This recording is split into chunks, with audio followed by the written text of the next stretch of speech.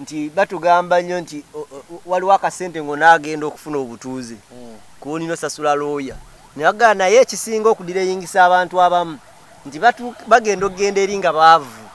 obanga kale nga tebali bulungi nga alina sooka kukola ajjengako esasulaani looya naye kati nze kyembaddemu nti obanga ovudde eno ng'omanyi nti looya yeetaaga sente za looya tosobola kuba nazo ng'oli eno lwaki looya olumu baagala emitwalo 2.5 ejja ddoola wano zigula ttaka andi omuntu afuna ezo sente wulira omuntu afuna ezo sente ate kyekiba kikutwala plan B sebo tekisoboka olina emitwalo 2.5 ejja ddoola teriyo muntu ebikyukakyuka wuliriza obanga kati ebikyuka bikyukira gwe atalina sente teriyo muntu alina 2.5 za ddoola ate abomba 2.5 ejja ddoola is close to million 10 bw'omanyi million 11 wakakirako America naye Bungereza tebamye empapula neeyano ate batugambye kuline ebintu bye baleese gwokola owodulako katini wotiraga ati ono ayise afaananyi ate oluzanga tebakubikudde buutu Bungereza ng'agenda agamba nti omanyi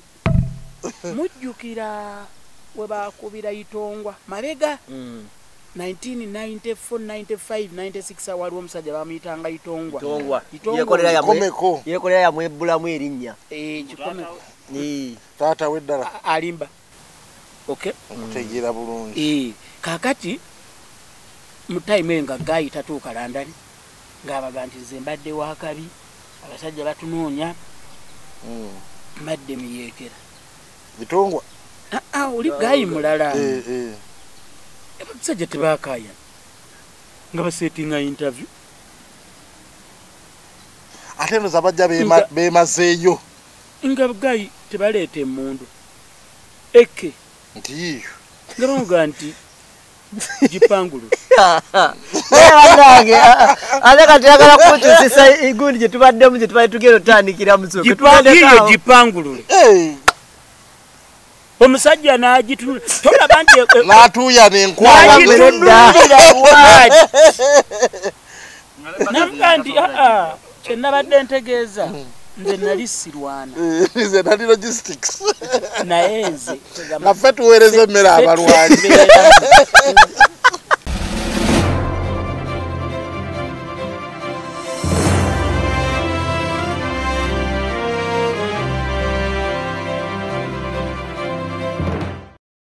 Muna Uganda wangalira mu diaspora, America, Canada, UK, Australia ne Germany. Ng'okyakola emirimu 2-3 okweyimirizaawo. Okola akaseera kawanvu, okola ku weekend, okola ne ku nnaku enkulu. Tolina kadde n'akamu okunyumyamu ne famire yo yadde okukiringa nabo. Omukisa guno nkwanjulira enkola ey'okukolera ku mutimbagano online business. Kolera awakaawo oba mu kifo kyonna kye weegomba mu nsi yonna. Awo nno ofuna akaseera n'abantu bo ng'eno bw'oyoola omudidi ng'okolera ku mutimbagano. Tekikwetaagisa bukugu bwonna. Abakuyambako weebali okuyisa mu mitendera gyonna. Okumanya okukolera ku mutimbagano yita ku www.d-flax.com oba tukubire ku +1 925 214 3563. Kolera ku mutimbagano ne babinojjo bakwebuuzeeko.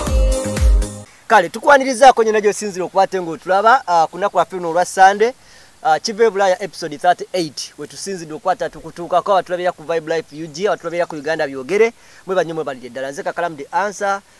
mu makati wano mwetudde bali ne bali nina Uncle Eddy Sendi wano nina ne Uncle Jenkinz Mukasa Isa ali ku kamera bad bali ku kamera tugenda kusimbula show yaffe oba episode endala nga tuli ne Uncle Eddy Sendi oluvannyuma yatwegattako wiiki ewedde bantu bangi bakusiima bantu bangi bakutendereza nga boli omunyumi omulungi era ne bakusaba nti tokomanga okwo yongera ddala ne bakusaasirako nti musajjawo Kisambira gwayogerako mwaka ogwedde yafa. Abantu baali bamumanyi bamanyi Kisambira bambi yafa. Kisambira oyo twali tuvuga naye kaabu mu West End. Omulimu egimu ku gye wakola? Egimu ku mirimu gye nakola. Yafiira ate kwa kubanduza yafiira London. Bangambe yafa. Kisambira embeera ye yali tayinza kudda kuno. Ebulaya eyo by the way kambabuulire. Uganda okubeera Uganda olina okuba ngumya mutwe ate olina okuba omuyiiya ennyo. Kyogamba we bagenda Ebulaya ate banafuwa nnyo okubeera ng'asobola okugonza Uganda. Anti itakuwa ekyokulabirako wano olina okuba ng'otetenkanye okusobola okubeerawo. Ova ewaka njakuwa ekyokulabirako wano e Uganda ova ewaka n'ogenda okukola ng'olinamu eky'ekkumi kyo nodda ng'oweekyemisana akubanja kwega nga neze wagenze nazo tokomye ku butazongerako naye ate n'okubanja bakubanja nga ziweddewo ate n'okubanja ne bakubanja. Waliwo akantu ke bakola ku Simba gendera owulira ku makya mu binsanga wano nga bakola akantu akagamba nti ekintu wala okukola ngenda kunoonya transport anandeeteranga okubeera nga ntambula ng'ogenda okunoonya ekintu wala okukola ngenda kunoonya transport anaavaamu transport anantwalanga ku mulimu nsobole okukuuma omulimu ogunaavanga mu transport. So kakati omanyi obungi bw'abantu bameka ng'ate bakozi naye nga singa omubuuza oyingiza mmeka ofulumya mmeka okitegeera akati ebungereza oba mu nsi ezaakulaakulana omuntu amanya nti 10 pounds per hour week 48 hours omusolo 30% n'abakushuwa asobola okuseetinga obulamu bwe nga awo waali n'asalawo n'afuna credit card kasitoozizaayo nga omwezi tegunnaggwaako tosasula interest. Okitegeera nti sisitimu yeeri erinawo weekola ki ebintu bye bagiteekamu okuyamba ku muntu. Oli naakugamba ti oyagala ki TV 72 inch screen. I don't have the correct figures but pound 2,000 osobola ogisasula emyaka 3 nenga oli kunola nga yo bagikuwadde kobeera ng'osasula ng'okoze direct debit nti pound oba 10 a week oba omwezi. Okitegeera nga bo enkola yaabwe by the way baba bafuna because imagine singa bafuna abantu million yemu ne bagula TV ezo nga can you imagine 10 pounds times 1 million people every week nga income ziba sente nyingi okitegedde. So unfortunately when in Uganda cash economy it's a cash economy agwirawo kazibere banka zaffe kino sijjagaana kyogera kino sijjagaana kyogera kazibere banka zaffe engeri gye zeeyisaamu balinga nabo ababbi obubbi omuntu owola otya munno ssente interest nti 27%. Fine, it is per annum but okola omulimu gwonna gwe gwolowoozaako nga weewoze ku 27% ofuneko amagoba ofuneko oze capital ojjeko interest ojjeko ezisasula loan ne interest yaayo then ojjeko naawe ezikubeezaawo ofunewo ku magoba si kyangu era kyova olaba abantu bangi tubalaba gundi mugagga gundi ali bulungi naye nga any slight mistake omuwulira ali kamunye ewaffe gye banziika nti kiki nti manyi yafunamu ngazze mu kyalo. So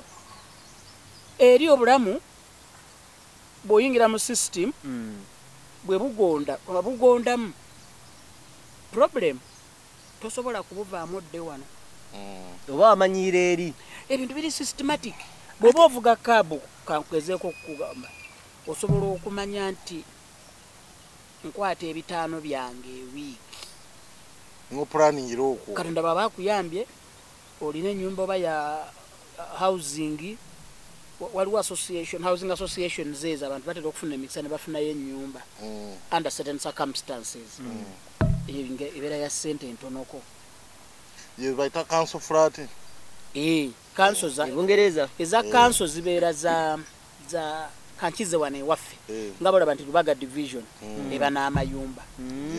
abantu bazisaba ne bazifuna ziba za government pase ne lwakuba bba enkola eyaabwe olabanga etali nti ya government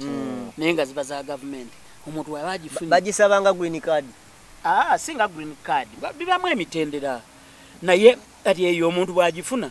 agikolera ne pati oba ofunye nnyo ogivaamu paka ate ovaamu ng'olagawo okujjako ng'okoze ekikyamu eba yakupangisa oba opangisa naye sente ntono nnyo okupangisa okolera pati nnyumba obanga ffe twali wano yali gye bayita custodian board ng'ennyumba za custodian board bwe zaali thank you very much naye twakoma waluli kakalamu teyaliwo mu custodian board okukoma tujja kukoma naye nina abantu adde bangambyako Eddy ne bangamba wakona kucha student wagenda eri nti wali ogenze nga student ne baagala otuyiseemuko mu life y'okubeera ng'ogenze Ebulaya ng'oli student kiyinza kaluba kyenkana ki oba kiyinza kwanguwa kyenkana ki okubeerayo n'okulowooza nti wemaliriza emisomo gyange kaninnye ennyonyi nzire e Kampala mu eyo life gy'obeeramu gye batugamba nti life y'obwana obuto bubeera buli awo obuzungu mu eyo life eyo kakati mulaba bwe tuli wano tuliwo abantu 5 akojekezo tubuuzizzaako nange saabuuzizza twatandise butandisi asooka otubuuzeeko ssebo ono abatulaba mwenna Uganda byogere ne ku Vibe Life mwebale kubeerako era n'olwaleero tukomyewo mbabuuzizzaako oli bulungi sina ttabu ensi ogirabye nsinjiraba abantu batugendako kano oyo mwana yagenze jjo yannumye omwana yatugenzeeko mulindeko emabegako awo emabega mbadde nalinga nina ekintu nga siwagira abantu babomba naye nja bagamba ekyamazima kati sikyanenya abantu babomba kubanga Uganda yaffe ekalubye lwakuba abomba togenda na high expectations kembadde ngamba kakalaamu eri si byangu nga bwe birabika ekyokubiri it takes you some time to get into the system njabbawo ekyokulabirako ekitono kyemmanyi ku America bw'ogenda n'osaba obubudamu njagala okwewala okukozesa ebigambo by'oluzungu asylum abantu ati abamu abamu babitegeera kati ne banyiiga nti gwe mwe mwogera ebintu ne tubalabisa oli bw'aba abasajja bawuliriza kati emboozi njikuumira mu Luganda kati abeere Muganda yabalyamu olukwe avuunulire atamanyi Luganda naye kaakati oli bw'asaba obubuddamu yabba ekyokulabirako mu America kiyinza wali abantu ababeera n'omukisa omubi n'amala emyaka egi nga tebannamuddamu just ebbaluwa egamba nti tufunye okusaba kwo okufera obubuddamu naye nga muli ocapa kakati anti ekizibu ekibeerawo tosobola kuggulawo akawunti ya banka tosobola kufuna driving permit kyekiri kyembadde nga kuba oli omwana yagenze ate nanekanjogereko naawe omwana oli yagenze mbu yagenze driving permit mpya ng'agamba ajja vuga emmotoka ebyazaazo wuliriza Neda kino kankiragambe tabwe endala eriwo pamiti yo erina ekizibu teri kintu kya bulabe nga eri bakeepinga right yes feno keepinga left naye Bungereza bakeepinga ki Bungereza tulinga left bakopa bali twakopa Bangereza bacolonizer bafe kakati America bakeepinga right ekyo ekintu lumu mabegako omusajja yali anzisa nali around 2008 nali nva Mbarara eyo nali nayo event ya Celtic ng'omusajja w'e Burundi yeerabira nti ali mu Uganda tyali mu Uganda nadde abalundi bakyaba bacolonizing abafaransa kati gaye yali avuga yagenda okulaba omusajja atumalawo n'ava ku kkubo nadde eri ku motoka n'erinnya ekifunvu oli n'agamba sorry naye ekyenyamba nali motoka ya sister wange so omaliriza okutubuuzaako but anyway kakati kyeŋŋamba oyogera okaka ulira nkubububa ulira kati kyembadde mbaga agenda nze muwagira sebo agenda muwagira naye expectations toziteeka so high ate wakakirako America naye Bungereza tebamye empapula neeyano ate batugambye kulinete mu ebintu bye baleese mugwokola owodulako kati ni wodiraga ati ono ayise afaananye oluzanga tebakubikudde bbuutu kamba nyumiseeyo kino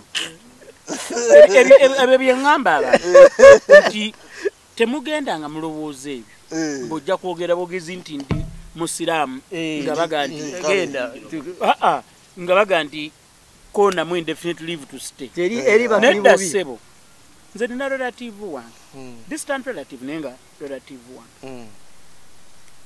teyali Bungereza teyali America kati abali eyo mu buli safe yali mu Scandinavia nga agenda agamba tiye musiraamu nga bamugamba tewali buzibu twagala otuleetera akatambi ebyo batugamba mutebaganja na uliriza twagala otuleetera akatambi ng'oli mu mbeera y'omusiraamu gy'abaamu olw'okuba nti tetwagala weekwase nti kaaliikinze jangu ne laptop eyiyo ne flash kajja kulabibwa mulamuzi prosecutor naawe ngolubagala tayiri nga baagala nga bw'ogamba nti banasonyiwa okukozesa ekyo naye nga kiri bakitegedde kitegeeza nga baagala kugamba nga waliwo embeera ate yali muwala embeera nga yawudu feed fire byadda dda myaka ng'esatu emabega nti twagala kubukakafu tegeeza batulimba bulijjo kati wuliriza prosecutor oba yali musiraamu yabuuza ebibuuzo haka kati mbuulira okola otya okwata wa oyogera ki tulageemu awo teekawo ku mbeera okakana yatya teyaddayo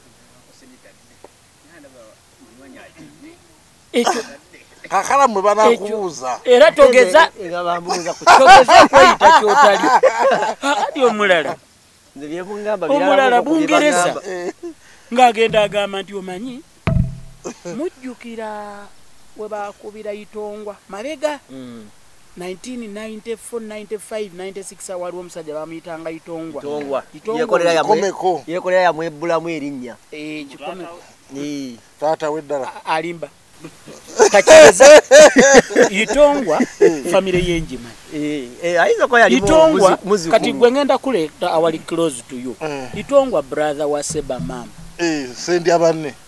Seba Mambo mtekete Sendi abanne Dreadman Seba Mamba ne Itongwa baluganda ekyo kimanyi ba family eyo ye family ya Chase Johnson enankulabye Chase Johnson Muyenga Chase Johnson Kawala ngomba they are cousins. Yes. Mwami Kisinde ne bano baseba mamba but I think what yekolera tavaawo. Okay. They are Christians completely. Ate jitongundi yekolera musiramu. Yekolera musiramu. Abdul. Yekolera just is a student of history. Yawulira ku Itongwa nti Itongwa yali wakabi namukolaki erinya namubula mulinye. Okay. Kutegira bulungi. Kakati mutime nga gayi tatuuka London ng'abaga nti nze mbadde wakabi abasajja batunoonya mbadde muyeekera Bitongwa oli gayi mulala abasajja tebakaya nga basetinga interview ate no zabajja bemazeeyo nga gayi tebaleeta emmundu eke ntiyo nga bamuga nti jipangulu Wanange ate kati yagala kukyusisa igundi gye tubaddemu gye tubadde tugenda otandikira musoke jipangiyo jipangulule omusajja n'agitunula tolaba nti n'atuuya n'enkwala namuga nti kyenabadde ntegeeza nze nali sirwana nze nali logistics naye nze naffe tuweereza emmere abalwanyi naye ng'eno yasoose yannyonnyodde nga bamugudde mudda tebigatta omwana ye yagireeta buleesi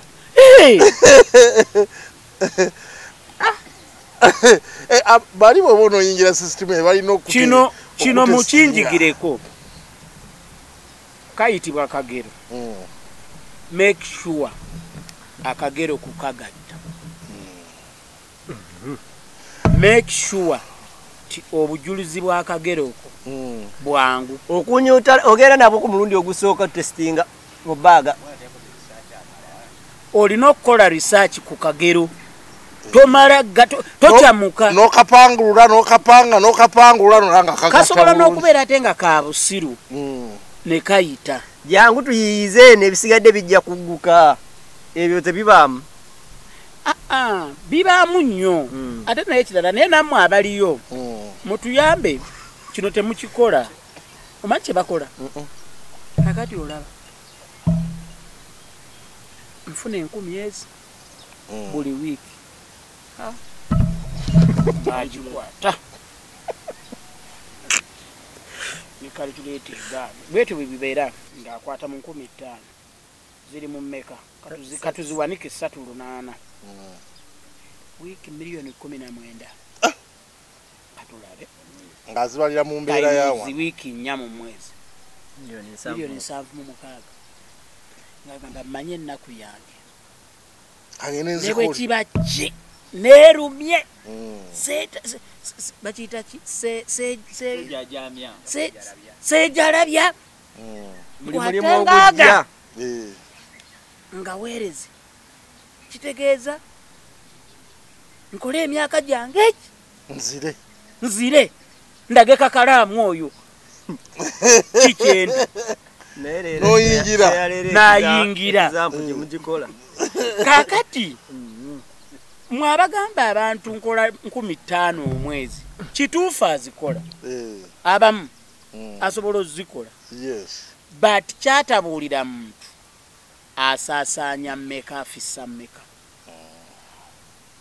kuba cost of living is high. So okitegedde oli akubuulira birungi byokka ebiriyo era kyobalaba nze njogera ebirungi ebiri Bulaya bitono just to act as the devil's advocate era newe twali tuli mu kive Bulaya ono nga tumukola batugezangako nnyo nga twakatandiko tusika batugende nti mwogerengako n'ebirungi ebikola ki naye nga ye omukulu kyagamba tujja byogereyo mu episode 99 kubanga wano tukyali mu ground eteekateeka n'ekirala ebirungi byo gye ebiri bimanyiddwa amazzi gakusangawo ne gakulekawo tomanyi gye gava tomanyi gye gagenda nyabagambe ekirwe kyewunyisa nze saalabako ku septic tank Ebulaya togiraba saalaba ku kigambo kye bayita septic tank Ebulaya anti bonti bakozesa siwa balina siwa line buli awali ennyumba waliwo siwa line septic tank ye tanka motereka kazambi nga tolina pipe zitwala direct kati bo network eyo yakolebwa wano mu Kampala mu areas zisinga eza KCC CBD mu CBD awo ne Mengo n'ebifo ebimu ebya Mengo nga ddwaliro wa Central Business District kati Kampala Road yonna South Africa nandi kategedde olowooza Kampala Road yenna Kololo yenna Nakasero Luwumu Martin Road Wandegeya Chitante Bukoto Makerere Makerere University si mu Kikoni Makerere University waliyo sewage line etambula eyitayo nene nga gwe bu flash nga bigeramu eyo line ne bigenda hakati ebungereza amasanyalaze gavaako kondooza emirundi ng'ebiri oba esatu ng'ate kasumuluzo gaweddeko anti masanyalaze gakukyali nga bwe tulina yakawana ate bo balina akalala ke bakola akasumuluzo kakuwola weewolayo n'otuuka n'ozaawo kakati weewola nga paundi 5 nti singa obadde olinako 10 ogenze n'ogula 10 n'okateekamu 10 bwe liggwako n'okajjamu n'okazzaamu kakuwola 5 kati bw'ogenda oggula 10 nga kasale 5 zaako olwo ng'osigaza mmeka 5 lwakuba olw'obugayaavu olumu n'obuganiriza ate omuntu yeewola ate n'atagenda kugula kati ye yeewola 5 ne liggwako nga tasobola kuteekamu kwewolayo ndala kuba kawola gumu so gwe mulundi gwe nalaba kumazigagavudde ebimu ku birungi by'otugamba ekirala ekirungi ekiriyo nti bw'ogenda n'ogula katugamba omukamba katwogere ku luganda olwadda guba gwa ddala omukamba gwe musipi kakalaamu Luganda oluzungu sigenda oluganda sigenda kalingendewo kale tugenda ogenda wakakalaamu omusipi gwe mukamba bwoga nti I want to buy a leather belt eba leather belt nina omusipi ndowooza ngenda kugenda kuweza myaka nga 2 nagugula mu next edduuka liri Bungereza erya next waliogerako okwo nagula omusipi gugenda mu myaka 2 jean belt gino eminene lwakuba nange era sirina gumu so sitera gwambala yambala nene bw'ogwambala nze n'emisipi gye nyamba nagigula mu America mu 2008 nakati kati fe tugijjawa gino ogenda mu America osaba visa gye tuwira gino ejja wiiki China is not a problem abasuubuzi baffe bagula quality embi nze nagulako omuzibi wali omukwano gwange era naye twakolanga naye mu cab bamuyitanga Dennis Lwanga oyo yakyaliyo era ndali musajja wange Dennis Lwanga erinnya limpulikise bulungi waliwo yali amperezaako ku ssente mu linnya lya Dennis Lwanga bali awo banzereddeko ndi mutabani waabwe bagamba kyekyo kyenze nina mikwano gyange bangi kati naye sirina gwe ngamba nti waaye ejjira n'agira mutabani wa ggwanga nze mbala ndowooza omuntu antemerayokko abasinga abeera ndowooza na muganda wange ate naye aba yeesika okwata olwabiri oddukuwa abaana babazibumbira abaana babazibumbira nze bane mujja kunsonyiwa nze n'ebimu ku binjagaza baganda bange bagaba nze abaana ba maama wange ne taata wange bankoze obulungi obutagambika naye nange bangaseemu Beth Makara naawe bw'aba yazaava Texas awo kati yavaayo ali Arizona yagenze mu biyumba naye ali Arizona gwe kyoba omanya anti Arizona bagenze anti bagenze kujjanjaba zolo mukasa ebyo byebipuleetera so but anyway nti bwoba olinako ekiroba kyoyagala osobola okisonda naye ndowooza ako Eddy ndowooza leero ogeze n'oleeta direction endala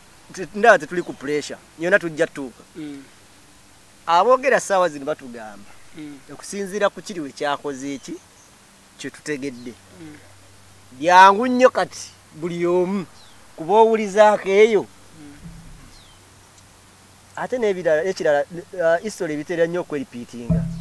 Kiyinza okuba nga guno omudido oguliwo saa zino waliwo abaddewo ko situation y'emu eyaliwo ko mu mbeera nga eraga abantu nti kasita ogamba nti ndi mu katuliki nga baga nti yitawo yingira. Akati ngenda kugamba ebintu by'okufuna obutuuze oba okufuna status tebiberangako byangu, tebiberangako na plan. teri mugezi mukwata akagero aka abantu abo nga abategerera muntu oku ne mukasetinga mu ngeri eki buli omu n'agenda abaana ne kabakuba akajji omu n'ayita oba abaana ne bayita omu ne kamukuba akagero keekamu. Kakati ekirala waliwo court time abantu badduka nnyo. Uganda yalina nnyo ku okuwamba kati olw'abantu baffe abasinga nti batuli bito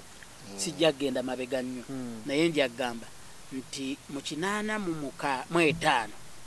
lutwa bwawamba abalango badduka nnyo nga bagamba kimu abasajja abawambye batuli bubi. Ne acholi quota zikyali London. Basasana kati. Then Museveni n'awamba 86. Abacholi n'abalango ne badduka nnyo abagamba omusajja awambye batutta. Ndoza kati abagagga. Not necessarily. Okulwayo si bwe bugagga. Tekitegeeza nti jagagga wali. Kakati kiringa bolaba abantu bagamba nnyo nti mu kikuubo abantu batunda kikuubo abantu si buli akola mu kikuubo nti mugagga. Ate n'ebigambo nga mugagga biri ambiguous. Ffenna wano we tuli buli omu ayinza okubanga mugagga. Kuba buli omu bulamu bwe mu ngeri ye. Bulamu bwe bugagga kasita oba mulamu ati wano ffenna tuli bagagga mu ngeri ye. Nene kano keetaagisa. Tetuganya obulamu bubaawo. Naye ng'obulamu tebuliiwo kano ne bwe kabaawo. Nakulabira COVID nalaba omusajja yalina miliyoni 10 mu mmotoka nga abaana be bagivuga nga banoonya awali eddwaliro ly'oxygen naye nga balina miliyoni 10 mu mmoro. Kituufu awo nga ziri emmotoka ezi tebalina pamiti tebalina ki banoonya ddwaliro ly'oxygen. Poliisi ne bakwata emirundi egi ne bagaa nti oba afiira wano wuuyo mulwadde tunoonya ddwaliro ly'oxygen mwe mutulagirire oba mutukola ki oba mutukola ki nga gaalimu ng'obulamu bugenda naye nga 10 kiri waliyo kiraba ng'ekikumi bakirina kiri mu buutu. So life is very very important. Era nze banekamba bubire sente nzaagala sigala but I see life as a mode. Sente nzirabanga bwe ndaba akatambaala oba ntegerekeka temunfuna bubi nti sente sizaagala nzaagalira nzeetaaga naye nze obulamu mbuwanye ekitiibwa nange kyova olaba nze nkola nnyo bingi okusanyusa ku bulamu. Teweteeka kuninga nga bano abasomoka be nalaba bagenda e France nga bava e Tunisia bagendera ku lyato nga balitisse bati basala liba lituuka oli ne libbira Batuna abasuka wao. Eryato teribbira kino kankibabulire bali wabuli abasajja bali eri tebabaagala abasajja bali tebatwagala. Munnayuganda wangalira mu diaspora America, Canada, UK, Australia ne Germany ng'okyakola emirimu ebiri kwesatu okweyimirizaawo okola akaseera kawanvu okola ku weekend okola ne ku nnaku enkulu tolina kadde n'akamu okunyumyamu ne famire yo yadde okukiringa nabo omukisa guno nkwanjulira enkola ey'okukolera ku mutimbagano online business kolera awakaawo oba mu kifo kyonna kye weegomba mu nsi yonna awo nnofuna akaseera n'abantu bo ng'eno bw'oyoola omudidi ng'okolera ku mutimbagano tekikwetaagisa bukugu bwonna abakuyambako weebali okuyisa mu mitendera gyonna okumanya okukolera ku mutimbagano yita ku www.d-flax.com oba tukubire ku +1 925 214 3563 kolera ku mutimbagano ne babinojjo bakwebuuzeeko. Emirundi egisinga balina abakuumi b'okumaza amaataago temutuleetera temujja no temujja ne bali kubira eyo mu mazzi emirundi egisinga naye that's a story for another day eyo saagala era nene nzibu tubadde tuli ku ngeri omudido we guyinza okujja amasimu ne gafubutuka kaga nti ate kati woogifuna kati ebisigadde byanguwa ne wajja wabaawo abantu abalinga bagezaako okuwamba gavumenti koma abayeekera waliwo Duncan Kafeero waliwo Itongwa Lakwena Foso Bote Baka Koni wajjawo nnyo obugulumbo obwo kati ng'abantu babukozesa eri kitabuse batunoonya omanyi nze maama wange nzaala Muteeso kakati Peter Otai temunfuna bya bafamily ya Peter Otai kuba gye bali Bungereza bangi Peter Otai yali kazini wa maama wange kati fa bafamily eyo batunoonya nga kalandirawo naye era abamu nga bafuna abamu nga babamma okitegeera ate newajja wabaawo abalala abafunira ku compassionate grounds si mu bubi naye abantu abamu oli asobola okulaga nti najja ndi mulamu naye bwe natuuka kuno nenfuna obulwadde muganda wange omanyi abantu abo tumanyiganye bangi tumanyiganye ate olwokuba nange naliyo ati nabyemba manyiko nti bantu bantondo nnyo so obadressinga verekeya baka banyiga bakolima naye nga ate n'ekibaleetera ebyo ogerera omuntu agati ebyo mwogere temuli makulu naye nga weebuuza kiki ekyo ekimutabudde kati olinawe wanyize kati so abantu bange abo twalinga ffenna era abamu nakati bakyali mikwano era waliwo neyakubidde bamuyita Isima yangaye nti yabeeranga naawe ekireka wali eri Isima omumanyi eyangambye ali Amerika kati ebintu byamuta ayimirye emabega w'emmotoka ennene bweti mungambire ku bbaati mungambire Isima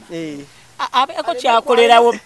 abave nnyo oyo mumanyi oyo twali naye ekireke ati omusajja yali naye ekireke era omusajja ali kuno alikireka amuterewoko ku mbeera amukoleddewo kaki amusanyuseeyo essaawa 2 mu bulamu weetuukira leero bbaati muweetuukira wano mumuwe boogere naye nga talina kyayagala nzimanyiiko nti emmotoka ez'akabi nnyingi osogiraba n'ogyekubisaako ekifaananyi abamu bazirina abamu bazirina bazikubirako okugifuna it is very easy okugiyimirizaawo kyekizibu ako Eddy tusooka tuddeyo eri kali akantu koga ekirungi otaddewo kati kagundi nti abantu bange saagala nnyo kakati abamu bafunira on compassionate grounds najja ndi mulamu naye ndwala nenfuna obulwadde eri bamboola nenzija nefuna obulwadde so obutiti mbadde nsaba munconsidering okuba kati embeera gyendimu obujjanjabi eri sirina bwe nja kubufuna naki ansigale wano mbadde nsaba nsigale wano era olumu oli ne bamugamba nti tukitegedde nga bakusindika mu ddwaliro bo lye beesiga nga bakebera nga baga nti musajja kakalaamu ddala sukaali amuli bubi tatufiirako mu nnyonyi nga ddayo nga bakuwa ng'obeerawo so naye waliwo ekintu kyenyalo babuuza bwembiriri osobola okubeera eno e Kampala ng'olina ekirowoozo ekibomba n'okola akasente ko ke batugamba akabalooya n'ogenda nako nga gwomanyi nti ngende nako lumu nsasule eri kiba kiggwa miliyoni ze batugamba $1.5 kale $1 oba nomanya nti ngenze nagwo e Kampala ngenze nagwo kakati kino nakyo kankibagambe ku bintu nga saa bw'obanga ogenda okubomba bw'oba osobola genda mukko ne kasente nga mmekaawo anti nga mmeka tokyogera kubanga obviously abomba abeera yala okitegeera abatalina genda mukko zonna z'osobola okufuna naye tobba ng'ova wano oleka amabanja anti si kuleka mabanja togenda na bikolimo abaana bagenda bava wano ng'ebijja babimazeewo togenda na bikolimo kubanga akimanya agenda togenda na bikolimo kubanga omukisa gwa Katonda ogwetaaga mu bulamu bwo buli lwe bujja naddala ng'obombye you need God's favor ne wano weetaaga God's favor naye ate eri kyetaagisa nnyo kati omukwano gwange yafiiriddwa muganda we badde baafuna empapula nga baatereera traka yabadde avuga traka nemukuba nemumalawo era bamuziise nena mukwano gwe nasomanga naye bambi yagenda muvubuka muto bwatadde akawasa n'okuwasa nange na mukwano gwange yagenda community yamusondedde okusobola okupreparinga okuziika nendaba nga bakyasobola okubeeza nena mukwano gwange yali yakafuna empapula ngangamba nakunganyamba mukyala wange oyo mungubire ku visa gye wano bampadde obutuuze naye yagenda ku bitaala ebitaala nebimukwata yali akulembedde omanyi nga bugaa nti kati gosikula negosookako nebimuta oli nebimukwata omanyi bana abavuga biri bitraka ebinene bimaaka ebikuluka nebinene nnyo bwe biti ndozi oli yali ataddemu cocaine ekitabo ekyamukwata ye teyakiraba ono ate nga asimbudde nemuba sajja tunafiirawo omulambo ogugjayo ne bamusibayoko emi baguleeta bamuziika wano oli eyamukuba bamusiba emyezi 6 jjukira gwe yali atomedde yali munoonyi wa bubudamu oli mu Amerika tekikola bwe kityo kirabika yanyonyola bulungi ku bulamu kikyukamu ku bulamu tewabaawo nti ono mu Amerika ono si mu Amerika but ne bwe bandimusibye life oli yali agenze oli tadda omanye omuntu ng'afudde ono amusse ne bwe bamukola ki tekizza oli okitegedde so obadde okyatunyonyola nti akasente ko keetaagisa akasente keetaagisa for instance bw'oba waakatuuka njabba wayo ekyokulabirako nze bwe ŋŋenda bwano mukulu wange yali abaddeyoko kati nampa nga abantu abasinga b'otambula bodda obaako ba ne kawaleti oba akabox oba ki bupawundi obufise pawundi oba empapula biki oba nga toli nnyo yala pawundi 234 ozikola ki ozireka n'ogamba sijja zikyusa lwe ndiddamu okutambula nkozesa olinamu pound coins biki kati konna yakakwata bukwasi nga bwe kaali n'akampa n'agamba change mutwale ayamba okukuba essimu nakinaki kati ku airport nfuluma ng'abantu basimbye layini bwe bati banja bakutte obupande nvaayo nnoonye nawume sisita wange eyaŋŋamba tagenda kunnona nga simulaba nentambula bwenti ntunuulira abantu bwenti ng'abazungu bangi gusooka okugendayo kwamba it's part of the culture shock wali ebintu byesobola kunnyonnyola one of the things I felt nalaba abazungu nga bangi kati gwe kakalaamu abazungu abo bayinza nabo okukutta engulu emmeeme kuba tolabanko bangi we batyo mu kifo kimu kati gebintu byewunsa bwe mmalera bwe ngenda okusooka bwe nakomawo bwe nafuluma entebe nga buli muntu gwendaba ndaba afaanana bubi ng'abantu addugavu banga kyeri wamalayo sebunu mwaka anti nkunnyonnyola bwe nkugambye olaba ekikuubo imagine nga abo bazungu amaaso ne gamanyiira okulaba abo abangi nodda entebe nga abazungu balumaggamagga waliwo ebintu ebirala bingi okukulaga ebulaya tewali nfuufu gyeri naye entono nnyo to the extent bino ng'omuntu ogenze holiday 2 weeks biki osobola okugenda ne jean n'ojambala all through nga togyozezza abaana bagula sinika enjeru n'engatu nga togikubye eddagala n'ojambala all through nodda wano ova mu mmotoka n'otunuulira engatto noyingira mu office y'omuntu engato yongeye kuswaza naye ng'obadde mu mmotoka nga olinga akakubyeko ekigere so kakati sente we ziyambira nga ngenda ku booth kuba simu yesimu yagaana naye ndalinamu ezikuba essimu nkuwadde the smallest example ekirala omuntu gy'olaze obeera omutisa omugugu munene nga tolinaamu ebitagambika kakati gwe tolabanga kuliisa kunywesa kusuza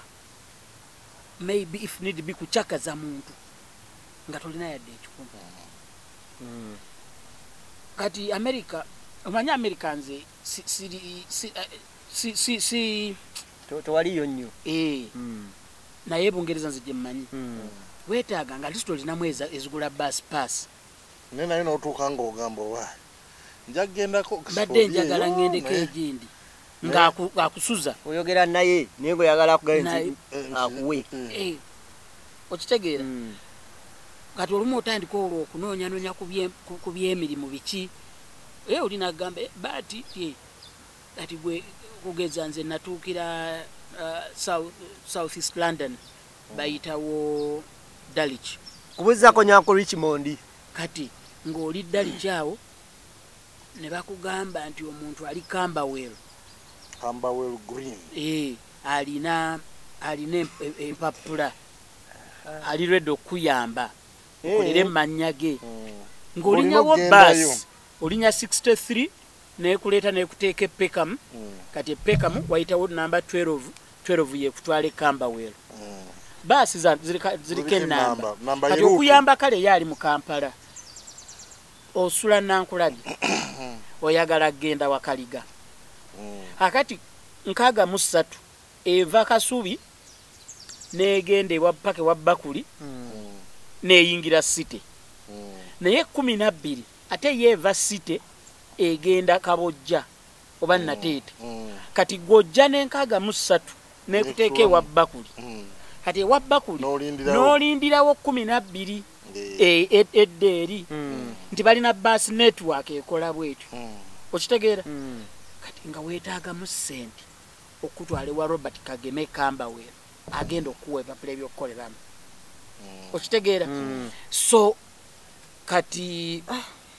nti adisito oba osaana n'oba ng'olina mukko nti nga obuuza bubuuza naye kambanyumizeeyo kano nafuna ekizibu nali nena ga sijjukira wa kati nga bw'ova mu 63 nyumirwa nnyo nze okunyumira ng'abantu mbawe kyokulabirako ffenna kye tusobola okutegeranga olaba baasi bwekuteeka ewa bakuli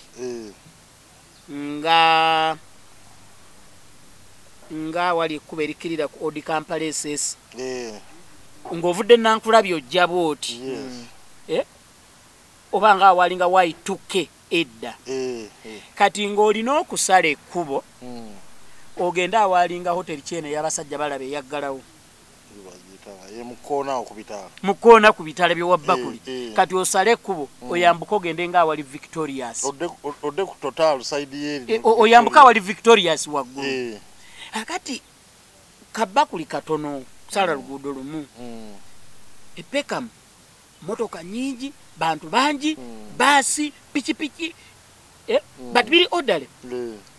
omusajja yali avuga basi ebiseera ebyo 63 mwalimu omusajja nga musajja bwati mukulu muddugavu nga sisita wange ngamba sisita wange oyo yanyamba nnyo Naume kuba gye natuukira kati nga omusajja nga ngamba kati omusajja bwe mutuuka Peckham we Peckham twagenzeewo ko mu shopping njizeewo ntegeddewo temutuuka Peckham tiye jukulabe twaviira mu luli tiye nzijukirawo gwe kyokola buuza omusajja ng'ofuluma akulagirire awali stop ya 12 okitegedde batugamba mbu tebaagala kubabuuliriza ababazungu abamu kisinzira wa wooli nakikyobuuza kati ngamba sijja kubuuza muzungu accent ki nzibu omusajja basi driver omusajja bus driver ffe tutamanyirwabwe omusajja bus driver muddugavu mubuuza hello sir where is can you help me and direct me where the bus stop for number 12 is omusajja n'akyogera ogwasooka notakitegeera ne mugamba sorry n'akiddamu ogwokubiri ne mugamba excuse me sir n'akiddamu ogwokusatu ne mugamba thank you very much ne nfuluma bus ne nyimirira ku stop ya 63 nodda ku doyibod nengamba omusajja agambye ekyamazima omusajja yandagirira saabitegeera kati ebyo byebintu ate abazungu tosobola kutegeera abamerika kale abazungu boogera ate Amerika kale kaleko kulira mukasa bonna bw'oba waakagenda ebungereza gye nakakasiza bw'oba ovudde wano ng'ogenza eri bino bye mulaba mbu abantu boogera oluzungu tetumanyi luzungu omusajja yalonga iwe nali njogera ne bamuyita Ivan Kamoga gundi wa pastor Bugembe lwe tukola naye shulumu naŋŋamba yali yakatuukayo yayimirira kukuuma kana konyiga neka akebigere bwe yanyiga nekagamba wait yawulira akagamba gwe yamuka n'agamba kakika n'akogera oluganda mu nsi y'Amerika yamuka n'agamba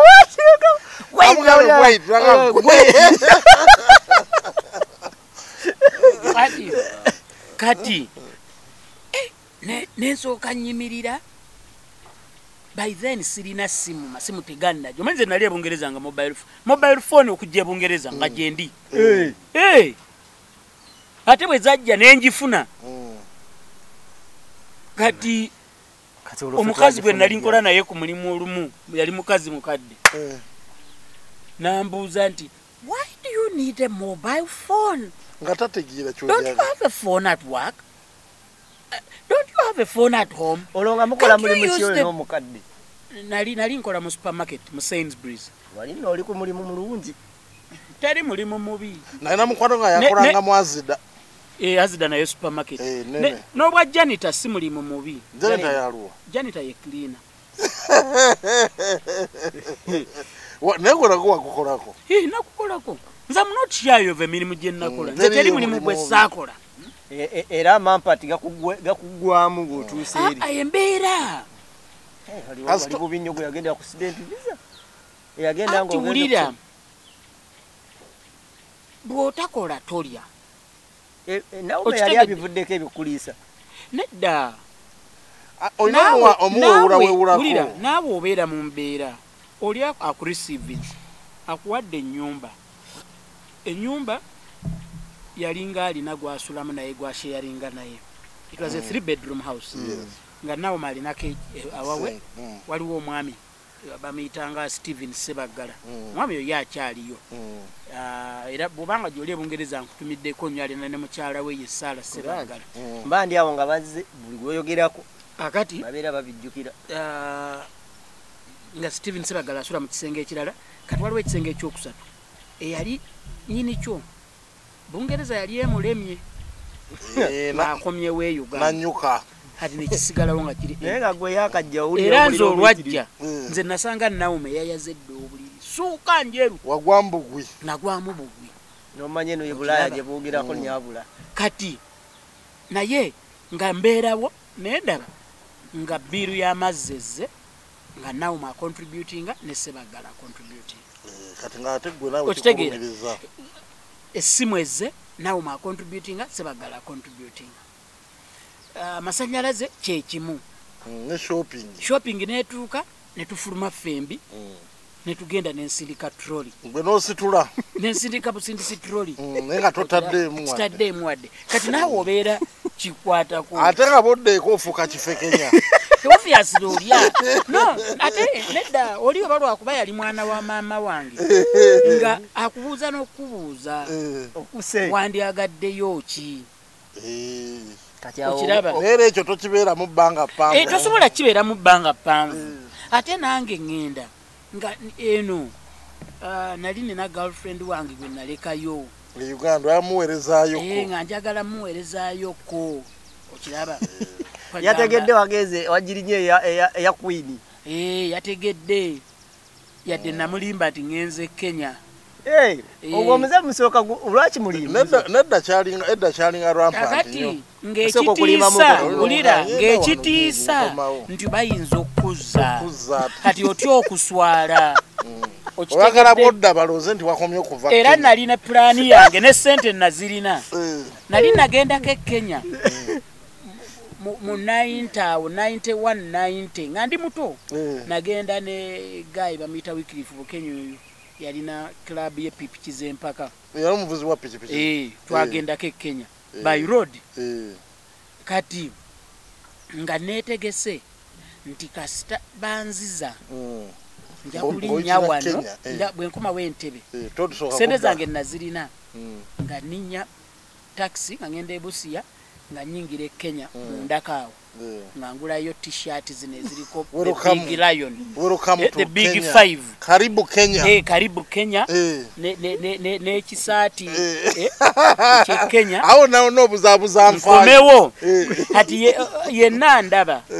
agamba mbaddewa Kenya so plan nagirina but olwakati ekikulowooza nti bagenda kuza immigration tomanya you can't be sure okitegeera but anyway kyekyo zali kyeyadde agamba Shakibu kyekyo kati but immigration tezannya but anyway n'olwokuba nti obeera a bit desperate today bw'ogenda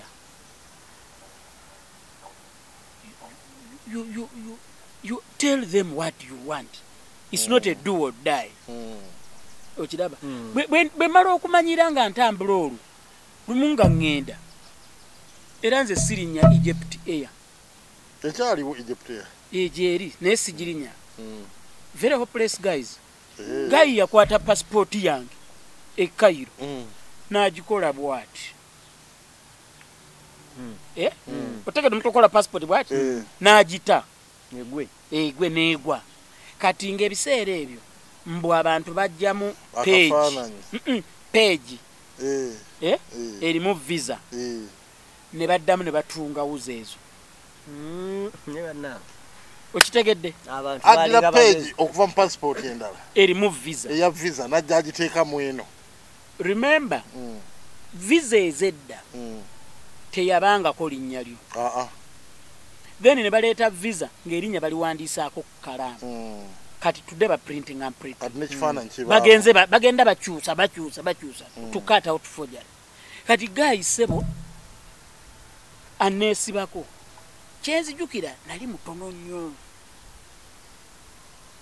kati but I had by then ndowooza nali nina 10 ya visa eya Bungereza kati nga ndowooza visa ne bwendabika nali mutono nga nkusinga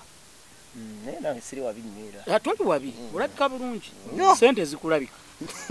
akati ne bwe nali ndabika ndoza nga tetukola ki tetukwatagana gayi n'alowooza kati gayi sebo n'aŋŋamba nti this is your twin ne mugamba the onus is on you to prove ekairawo alina n'oleeta olugezigezi no anti nga mmanyi ndi mutuufu okitegeera andi nga nfunyeko ku exposure ye Bulaya nti I have my rights and I knew my rights era gayi n'akwata passport yange n'agiwa captain negenda sirina passport kati bwe nava ku nnyonyi nze nasembako nengenda ne gayi n'agiwa wa immigration wa immigration n'ambuuza what is the problem ne mugamba I don't know nvudde Entebbe nava wano nengenda ku holiday nenva Entebbe nengenda e Cairo. One of the immigration guys started questioning me. He gave me a paper, asked me to sign about 5 times. I got angry. I signed 30 times until the whole paper was filled up with my signature. And he gave the pilot my passport. Jai natunulamu nakuba stamp namba passport yange nempitawo hali olala guy nagenda naŋŋamba where have you come from? Where are you coming from? Nemugamba, I've been around the world. Nagamba, what do you mean? Nali ninye kuolo nali nye Ethiopia. Omanyi okekereza kundetede nako nebizi. Ngoyaka unye za rais. Nali nya ya rais kuolo. Yalina ebintu ebi bye yakola. Bwe twava Entebbe. Netuka Addis. Yasooka nekankanira mu bbanga gye bakozesa okuva London okujja Entebbe bannungi eva Addis okuva London Addis ebannungi ne kati okuva ekola mu Africa Addis okujja Entebbe yalina ebintu ebi bye yankanga bwe twayingira nga byakutuula wooyagala tekuli seat number boarding pass kubako nti woyagala obutu boarding pass teriko seat number bwe tuyingira si mu bubi nensanga abakazi baali bakulukulu nga bava Dubai kusuubula abakazi baawemula kati omanyi bw'obanga obadde nnyo ebweru oba tokyawulira nnyo bintu byakubigambo bakubawo obukubi kati ate ekibi nga beesudde omu ali wali omu andi mabega omu ali wali omu andi mu mbirize kati nga banyumya emboozi mu Luganda nange banyongereyo mu Luganda ng'ensonyi zinkwata ngate bakazi bakulu actually what I learned abakazi bano abagenda okusuubula bangi bwe batuuka eyo ate beetunda ne bongerako ku ze beetunda ne bongera ku capital okiraba kati nga bye bakola n'abasajja babinyumya mu nnyonyi kale nze manyi bwe yagize simanya nemukola bweti yati omusajja n'asanyuka nnyo nanyo okusoka nyongera yawe diramu simanya ebibiri ate nemukandi nedda bw'ompato mpa 5 nze wano sikwatawo mu nnyonyi ku nnyonyi namusakukujju empita ku mutwe wabula okusituka Addis kyesibagambye ekinyonyi kyakankana mu bbanga buloka ne bweggula obukeesi ne bugwa ku ttaka biki tudde bwenti ne ngamba ddala ebibiri bwe bigenda okunzisa olwo nsevinze paundi 2 nga bw'ogamba nti BA esaba 7 Ethiopian esaba 5 n'okubamu n'oga nti ebibiri bino mbiriire ewiiki 2 e Kampala kambi saving nalowoozanga ekintu kimu nengamba ebibiri bigenda laba obulamu butokomoka ebibiri bintwala ate mu bbanga eyo neetereera mu bbanga eyo balina tutuuka Entebbe omusajja oba yali tajjangako Ntebbe oba bannanga omusajja lwakuba bannanga ab'obuyinza naddala Civil Aviation Authority nammwe mutuyambe mukoleeko ku runway naye runway y'Entebbe mbi egugumuka nedda chorus mubi ebyo bya up to now nakati mubi runway ya FMB aba Civil Aviation Authority mutuyambe mu benchmarking ko ne airport yendala the turf is smooth awalala ene yaffe bwe ko kiwulirira gaya landinga kagenda obugenzi wano Dubai gayi bwalandinga owuliranga ennyonyi nga erandinga wane yaffe bwerandinga Entebbe gye because in South Africa ya Uganda Airlines utwatuka Kolivatamu omukulu yakubawo nkuba yo poloti bayani yali pilot yajikuba baba nesoka suka munkono ngale rona atusse bannange obegaje kusiba ya Ethiopia namusajja yajikubawo kakati mukuddayo kyokka ke katini tuva kwa wansi ne tugenda Addis Nairobi muva kaira tene mudi Nairobi nedda olwo nkugamba nnyonyi ndala ya Ethiopian ebibiriro byali binzisiza mukuddayo twava Entebbe Nairobi Addis waliwo simanya St Florence Airport eri Italy ate mudde Italy then netuloka tudda Heathrow omanyi waliyo bw'obanga tonnatambula nnyo ne itinerary oba tomanyi gisoma gwogenda bugenzi wa gayi nakati akyali yali mu bya ticketing London awo bamuyita Nsereko ba Moses Nsereko ye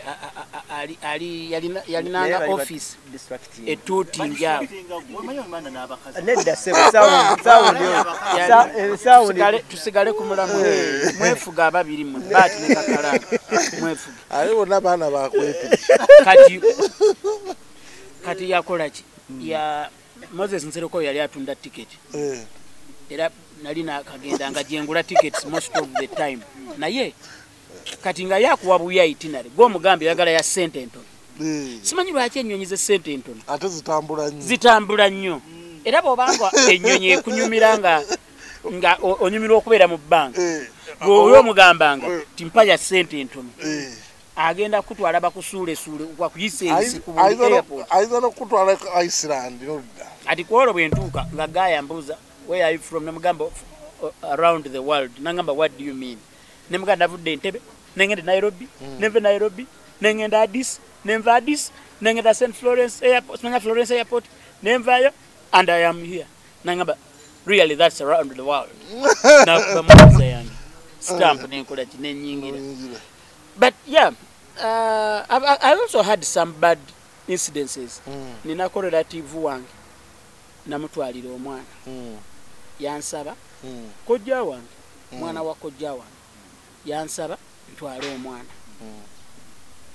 omwana teyanfuukira mwana wa myaka emeka mwana muto omwana teyanfuukira omwana ntuuse ehithiro ndo luvannyuma lwenkitegeera nga bano baali bantunuliranga child traffic abazungu nze nga ndi mubiri nomo bati ogenda mu kibuga ati erunowa wuno mutwalire mama w'omuto ali ku dduuka babuuza nze ebibuuzo omwana wamugjeewa gwe nkugambye sebo bateeka some writing so bagaye nabo balina ebintu ebiri coded they put a code in my passport ngoli awandise figures bwati namala ebbanga ddene nga buli lwengenda ebungereza bambuuza what happened noddamu nonyonyola nebibaamu ne tuulako wali naye ekyannuma kojja wange oyo nakati nkyamunyiigidde ye ne mukyala we benayamba okubaddizaayo omwana kuba omwana baali bamuzaalira eri they never came out at any one time to say thank you oba to say sorry kukyantuukako namala essaawa ndowooza nga 7 ku airport byalimu n'okutumya maama w'omwana omuto ajja era ye omwana bamunzigirako awo ne bamutwala ate nze ne basigala nga bakyankebi ate nga olwedde maama w'omwana annyonnyodde nti ono kituufu owaayi saamanya era okuva olwo nabuli kati sobola kutwala mwana ate banoomu no byayitako kati kuba the last time naliyo I didn't have any issues nti tebambuuza bikwata na mwana anti bagaya balina ekintu olumubbo nga boolaba nti balina ebintu byebakuumanga ebyama they have a secrets act egamba nti ekintu bwe kiyitako emyaka 3 bakideclassifyinga nga kiggwa era eba tekyali secret kyova olaba nti ebintu bye baakolanga mu colonial times bingi bwogenda mu museum nawa gyebiri naye nga tebyaliko ebyama at a certain time naye kati ne bwoba travelinga bino byolaba nti omuntu bamubaninze oba biki balina ekintu kye bagamba after 10 years then ekyo ne bakola ki ne bakyerabira mu system ekyo nga kivaamu naye olwokuba nti bo technology kiba kivaamu automatic kati nange kirabika kuba eyo incidence y'okutwala omwana ya around ndowooza 2000 oba 1999 they are about awo iba yavaamu so ne passport wafuna ddenda naye nga yes sente zeetaagisa kuba kyekibuuzo kiwambuza yadde tugenze mu bingi bingi sente zeetaagisa ekikulu ekibadde kireesezza ekyo nti batugamba nnyo nti waliwo akasente ng'onaagenda okufuna obutuuze kuwulino sasula looya naye naye ekisinga okudireyingisa abantu abamu nti bagenda okugenda eri nga baavu obanga kale nga tebali bulungi nga inasooka kukola ajjengako esasulaani looya naye kati nze kyembadde obanga ovudde eno ng'omanyi nti looya yeetaaga sente za looya tosobola kuba nazo ng'oli eno lwaki looya olumu baagala emitwalo 2.5 ejja ddoola wano zigula ttaka andi omuntu afuna ezo sente wulira omuntu afuna ezo sente ate kyekiba kikutwala plan B sebo tekisoboka olina emitwalo 2.5 ejja ddoola teriyo muntu ebikyukakyuka wuliriza obanga kati ebikyuka bikyukira gwe atalina sente teriyo muntu alina 2.5 za ddoola ate abomba 2.5 ejja ddoola is close to million 10 bw'omanyi million 11 genda osiba akagwa ng'abantu bali ku mupiira ennamboole ogambe nti afuluma alina okuba nga alina million 10 ku akawunti tebavaamu ojja kwewuunya abantu abajja okusula mu nnamboole ontegedde kyeŋŋamba era abantu abasinga kye bakola wano obumanyi ne Katonda n'obwosigwa we biyambira abasinga kye bakola Kakalaamu olwedde gyali Jenkinz olwedde gyali Baati gyali bwenzija nga ŋŋamba Jenkinz njagala kunnyamba ngenda kuteekayo bintu naye looya nina okuopeninga fayiro ansabye mutwalo nsaba ompeeyo 2.5 njakuwa nsooke muwa atandikeko nga bwenkola era abantu abasinga kyebakola naye bannayuganda mweddeko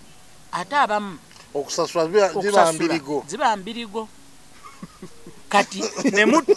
nemutta omutima omuyambi ogw'abantu abagamba abannayuganda tebayamba naye nabo naye nga ekirata abantu obutayamba because abantu bakuteekawo presidensi y'obutasasula okitegeera so emirundi egisinga awo mu kutandika ezo ennyingi zino zesere zegamba obeere ng'olinamu guba gumu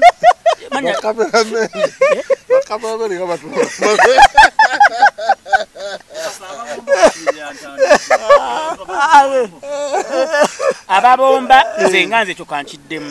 nze ababomba sikyabalinako buzibu kubanga bannaye mwe abali eyo mweyise bulungi gye muli mubeereyo mu mirembe ekirala stop hate naye kansubira ono omwana yagenzemu ne ku ssente talina kuba izo yagendedde awo nga lunani talina teri abomba alina ssente naye ekirala kyeŋŋamba abantu nti temuteekawo mbeera temulimba bali eno nti ebintu birungi temulimba bali eno nti ebintu byangu omuntu mubuulire nti okujjojja waliwo n'enjogera wabula nze nawona Uganda bannange nawona Uganda nawona Uganda nga watuuse waasula okiraba sigamba nti buli omu ali bubi akubira Kakalaamu namugabula Kakalaamu nze natuuse kati oli omwana ayinza okukubira nagaa nawonye Uganda banna nakuteeka ku bunkenke ng'olowooza nti kiwedde naye nga waasula waliwo gayi yali alina waasula ntebe kitanda nno ya bbeeyi naye waliwo oli yali alina waasula nga n'atwala munne amusuze nga wokka waayinza omumusuze waateeka ebigere karuumu kaali katono omanya ennyumba nnyingi abantu bazisharinga ate wova enongera era njala nkikubulize mu mbeera bweti bweva enongeri wali ekisenge kiseera kubeera kya gundi mmeka pawundi mmeka oba dola kisinziira bwa bwenva eno nga ebyaddala ninawo akasente kawe akasobola osasulayo emyezi gyange egi nva eno nga neeteeseteese bampa akasenge kange kati anti ensonga eri bweti 1 tomanyiyo simanyiyo kituufu 2 oba oyagala oba toyagala bw'ova wano olina okutuukira ew'omuntu teeka olina okubaako w'otuukira anti 3 abo bw'opangira ekiddako akati olumu otuukidde London mu South mu kwekuŋŋaanya okutegera ekigenda mu maaso ng'olyaga nti mpozi ozze Birmingham kiringa bw'otuukire e Kampala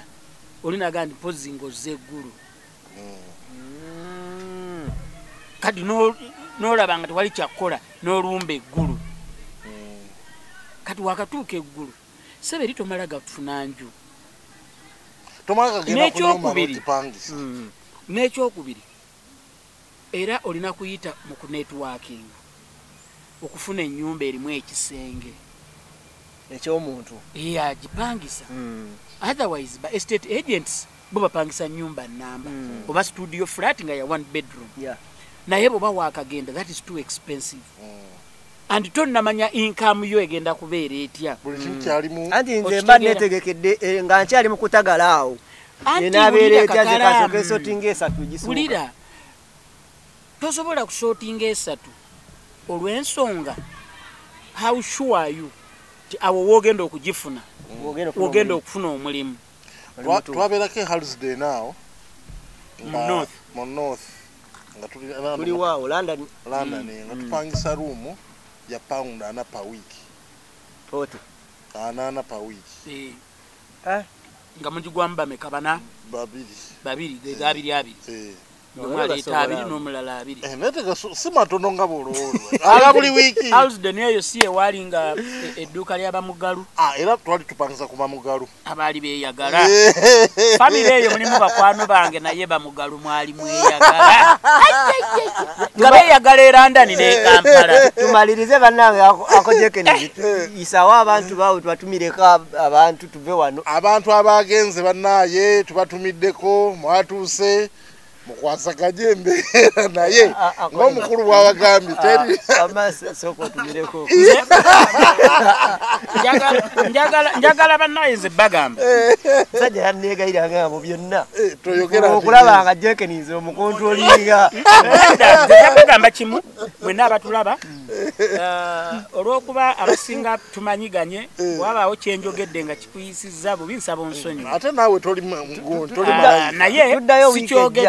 sikyogedde mu bubi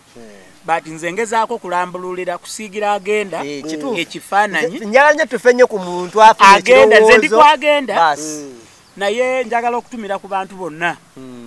bwe twali e Bungereza njagala okutumira ku musajja bamuyita Ayatola Muganzi oyo ntera nnyo munyumyako ye muntu eyasooka okumpa ku ssente enkalu e London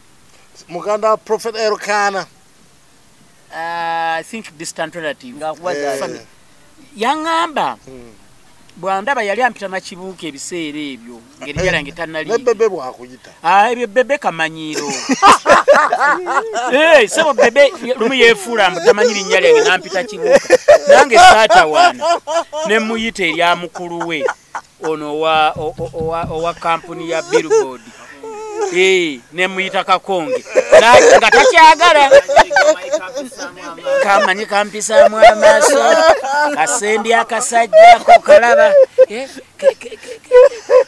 tekalina kakasajja kakulu tekalina magezi kasitayagala ati kasendi kasajja kakulu tekalina magezi nenga nti basi nze kiwe nenaaba mu ngalo nenga nti erinnya alijjukidde era saddamu muyita Kakonge omanyi abantu abamu you need to treat fire with the fire okiraba kakati so nze njagala bategeeza nti yes nana mikwano gyange abali mu America bangi sijja na kumenya mannya MC Rich yangamye kugamba akwagala nnyo ali mu kutagala mawanga nanga nti kiva Ebulaya tumukutte bubi akwagalira ddala ye bali kusima ntumirako musajja Champion Marvin Champion Marvin oyo bambi yatuweerezaako lumu ku bintu Champion Marvin musajja yangambye embeera simbi California eyo avuga Range Rover Okay. ate benzi bwezirizo za kutwala abaana ku masomero. Kakati twagala tumirako ne akumata kumira pia tudayo wansi eriyo okudayo tugenda ekijja student yes tujja genda ku students visa abantu mbanyonyole its pros and Ekyetaagisa cons ogifuna. ebirungi byayo n'ebibi byayo no oba kyo kyekyo amakumata kumira